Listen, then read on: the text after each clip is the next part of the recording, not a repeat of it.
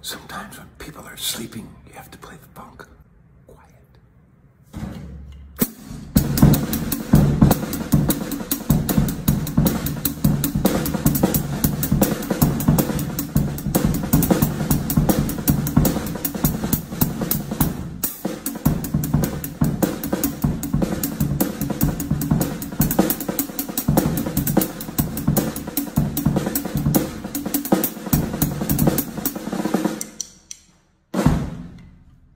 After the loss of our prominent drummer Taylor Hawkins, the legendary drummer and a longtime friend to Taylor Hawkins, Chad Smith, has actually come out and revealed plans of this New Year's New Orleans Jazz and Heritage Festival.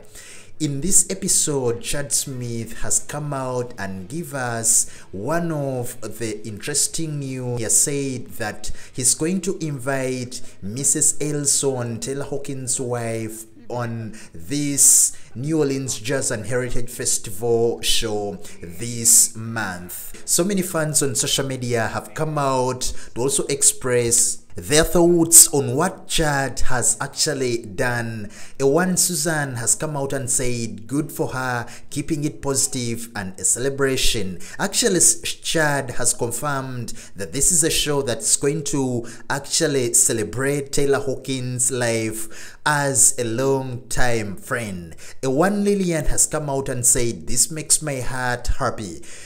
Susie Deacon came out and said fantastic, lots of love to Mrs. Alison.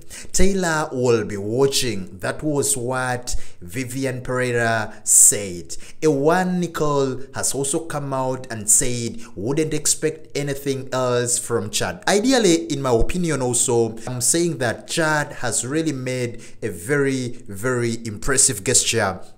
And this actually comes after the video he made on Instagram when he also celebrated and paid an honored tribute to Taylor Hawkins. So I'm not surprised by Chad. His heart, the promise he had with Taylor, the friendship he had with Taylor is really unimaginable. So going through more comments on social media, a Wandering said, what a gesture, magic.